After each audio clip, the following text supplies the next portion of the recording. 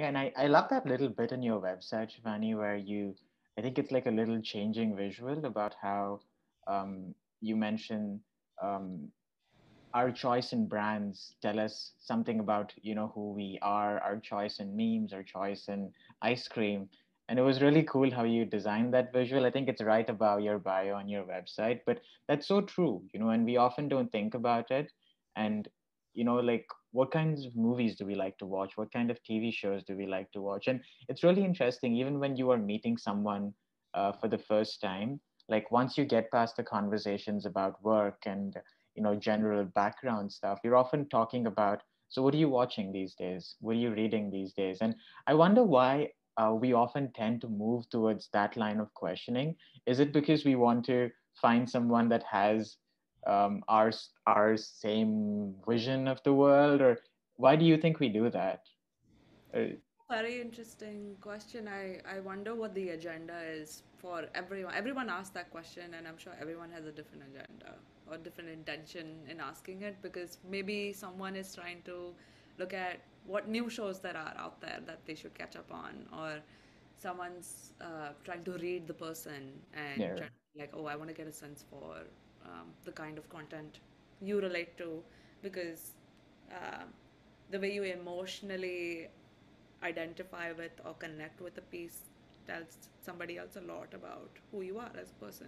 And I feel like I think high I don't know why I pointed at myself when I said highly emotionally intelligent people.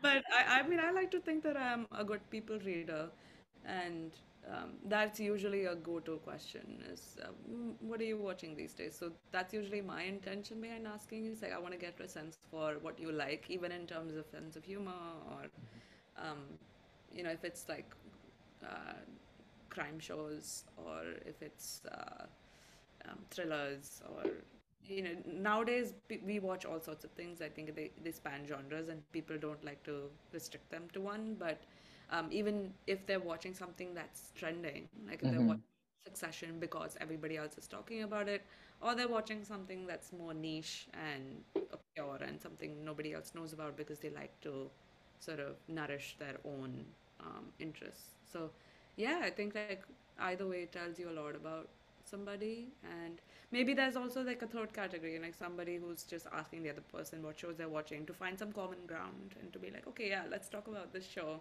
What do you think of the characters in it? And how do you relate? Because I want to find an icebreaker. So it works. This question is a good question for, I guess like it's a versatile question to use in any social setting.